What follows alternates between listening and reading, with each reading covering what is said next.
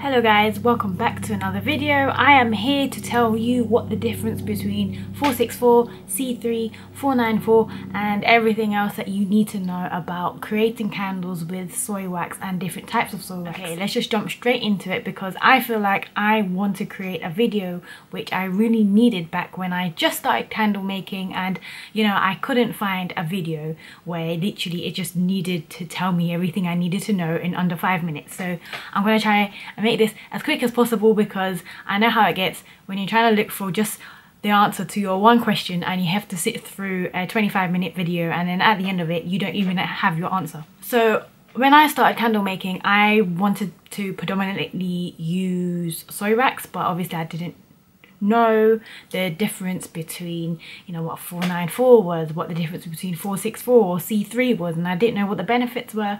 Obviously everyone, they have their own preferences in, you know, how they use the wax at their temperature, how they handle it. It really just depends on the actual candle maker.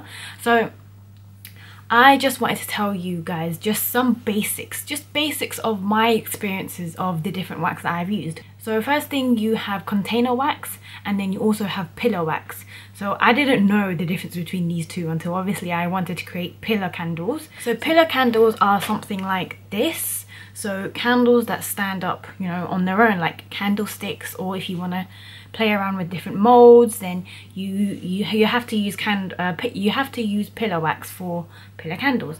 And then container is literally if you're going to use a container for your candle wax. Now what's the difference?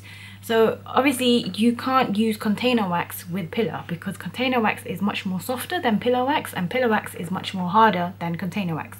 So if you try to put container wax and you use it as a pillar, it's going to be a lot more softer and it's going to melt way easier, and you don't know, it may not last as long as well. So this is the difference. I'll show you guys the difference. So when I was starting out, obviously I didn't know what the difference was, so I ended up using container wax as a pillar wax. And here's the difference. This is pillar wax and this is container wax used as pillar wax, so you don't want to do that.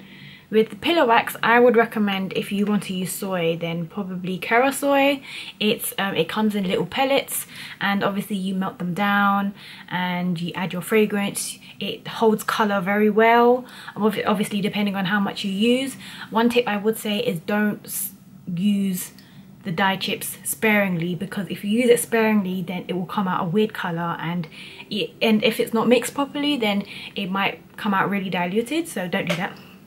Again, with the container waxes, now I feel like you have to try out different container waxes to find out which one works best for you. Okay, so obviously with C3 and 464 they are both soy waxes, but I think with 464 it has a higher melting point, and for me I tried out with C3 first and I personally didn't like it because when you burn it, it comes out a little bit like this. So if you guys can see around the edges, this is C3 and it kind of looks really fluffy.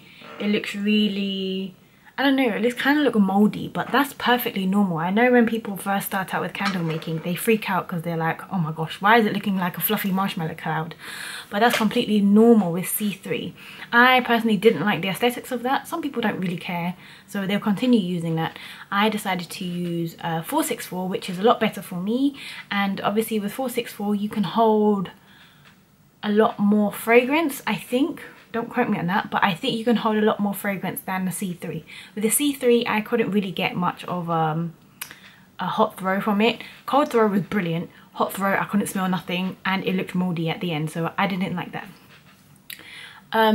Now 494, I just recently discovered what it was because I was sent it by accident. I was like, I ordered 464, why are you sending me 494? 494 is only for wax melts. They cannot be burnt through wick as easily, so don't use the 494 for any candles. It's purely just for wax melts. Soy wax melts, that's the wax that you use. Okay, I hope I haven't gone over 5 minutes and I hope I have helped someone out there. Again, my advice is you have to trial and error with the different kind of soy wax, but just remember you have container wax, you have pillar wax. Make sure you know which wax you're using for what kind of candles that you're using.